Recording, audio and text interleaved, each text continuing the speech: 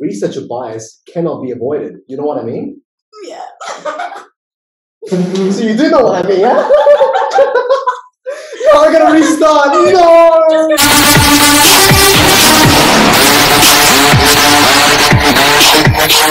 Hello, everyone, and welcome to today's episode of the Alwyn Swifties podcast.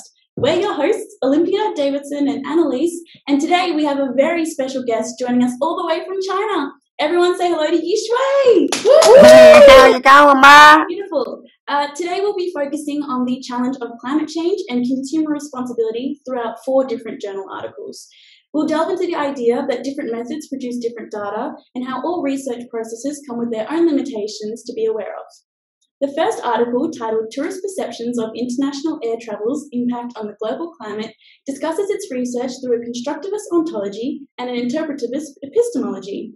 It questions whether tourists feel that they have more of an impact on global climate change due to their air travel and of the potential policies to prevent climate change. The sample is targeted to international travellers, and the method used is focus groups. Now I'll pass it on to Yishui. Thank you, Annalise. The article I looked at called Who's Reading the Label? Millennials' Use of Environmental Product Labels. It uses foundationalist ontology and critical realist epistemology. The research question is trying to seek to understand teenagers' desire in taking socially responsible actions of buying environment-friendly products while explaining to us specifically what certain factors would influence their decision-making. It takes sampling of students in college as their convenience sample. Now I'll pass it over to Olympia. Thank you, Yishui. Titled Greening the Poor, The Trap of Moralization, my article explored the tension between individual responsibility for the environment and inequality, and how this is portrayed and acted upon through a government program.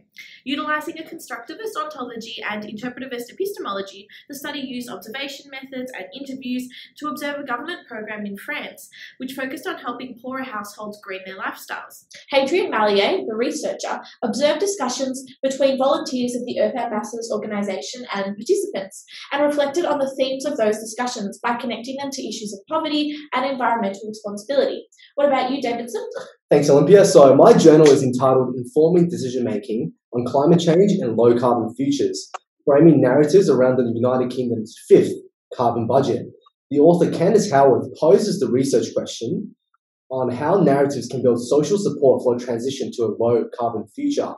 This paper's exploration of narratives depicts how social discourses are the main impetus to social change, and therefore upholds a constructivist ontology and an interpretivist epistemology in its research design.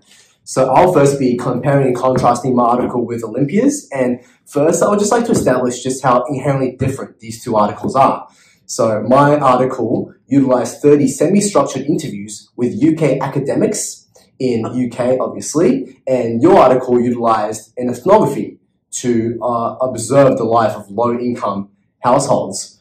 One aimed to produce discussion and discourse, whereas the other aimed to actively engage with participants and collect data through observation. Naturally, these 2 studies experienced very different limitations and drawbacks that affected the outcome of the research. So for the UK study, the UK academics discuss theoretical narratives that may incite a positive behavioral change in those who are less inclined to adopt a greener lifestyle. Now, this is all good, but it is critical that we consider the different positionalities between the UK academics and those of lower socioeconomic backgrounds, who experience a whole different set of social struggles that the wealthier academics may not understand. Therefore, the narratives produced in the interviews, for example, visualizing a brighter, more sustainable future, may not actually be sustainable in practice, whether due to structural reasons, cultural issues, or financial issues that present issues like having a roof over your head or putting food on the plate as more important and dire than combating global warming. Now, I find it very interesting that with Olympia's article, although having a completely different research design, also experienced similar issues with positionality. Now, specifically with the researcher, whereas in the UK study, it was with the interviewees. Now, as discussed by Walter, This is almost like an inherent element of all qualitative research, whereby the interpreter's epistemological position recognizes that researcher bias cannot be avoided. Yeah, you know what I mean? Yeah, definitely. And we can practice reflexivity. Exactly. Like, we can only try to be aware of how positioning society will affect the research outcome, but that's not all the issues the France study had to face, because the participants and the volunteers may view the researcher as an outsider due to their higher social status, and therefore be less inclined to share their personal experience. And by and large, regardless of the method or the sampling strategies chosen, there will still be limitations and drawbacks that will affect the efficacy of the data collected. What do you think, Olympia? I definitely agree with the limitations you found in my study, Davidson. I compared my study to Yishui's study, and I found that both articles used different ontological and epistemological positions. Within the survey, the use of a critical realist perspective led to data which suggested that people's purchasing decisions are inherent because of a number of separate criteria, and that these criteria can be found through a number of simple research survey questions.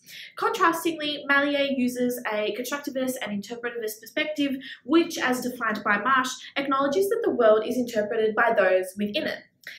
This is why he uses observation methods to examine how volunteers phrase environmental responsibility, and notices their use of economic arguments to try to get the participants to change their lifestyles. It is this interaction and the use of moral arguments, particularly by volunteers, that his constructivist position recognises as valuable in the conversation about environmental responsibility. Comparing mine and Yishui's articles, the different ontological positions led the two studies on completely different paths from the beginning of the research process and affected what data was seen as valuable by the end of the study. One suggested that answers to questions was important to understand consumer decisions, and the other recognised the importance of discussion and reasoning in the issue of environmental responsibility.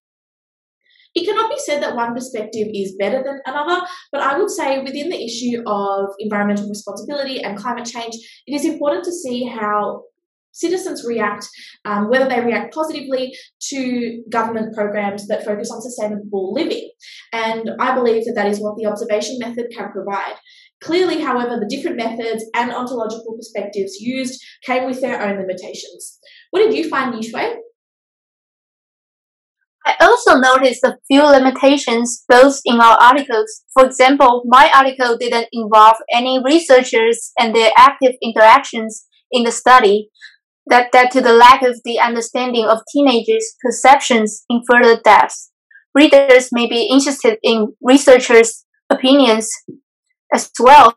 On the other hand, analysts' article use focus groups, research with voluntary participants. Yet, it's notable that people who are more interested in climate change and the environmental issues are more likely to attend, which may have affected the accuracy of data with bias. Other similar biases related to people's perceptions would be their personal backgrounds. Interviewees in analyst article are people all from New Zealand, as we know, a highly developed country, so it won't be as convincing to represent perceptions of all types of international air travel tourists. For example, it excluded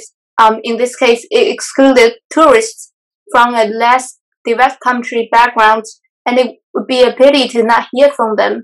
And what did you find, analysts? Yeah, so I was comparing mine and Davidson's articles, and what I found really interesting was for Davidson's interviewees, they were sent the final transcript of their interviews, whereas my focus groups weren't sent any kind of transcript. What I find really interesting here is to debate whether it's an ethical problem or not. Is it okay because what was said in the focus groups was already said around a group of people, and humans naturally sense themselves when they're with a group of people? As mentioned in the Roberts and Ravine reading, focus groups do not necessarily reflect the real values of people within the groups. I think the fact that people normally sense themselves within a group of people means that there isn't really that much of an ethical problem, and it creates interesting data itself to compare the opinions discussed. This helps us understand the censoring that naturally occurs of people within focus groups, and perhaps the limitation this creates to finding people's real opinions. However, it is arguable that people masking their true opinions is data in itself. Definitely. I think we found here today that no matter what research process is utilised, they all come with limitations. Yeah, the observation methods, focus groups, and interviews used depicted these limitations when discussing the issues of climate change and consumer responsibility.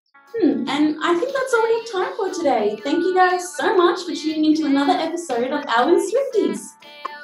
Make sure to subscribe, hit that bell button so you're notified when we go live next time, and stay Swifty. Thank you so much, Yushui, from calling us order from China, and we'll see you guys next week.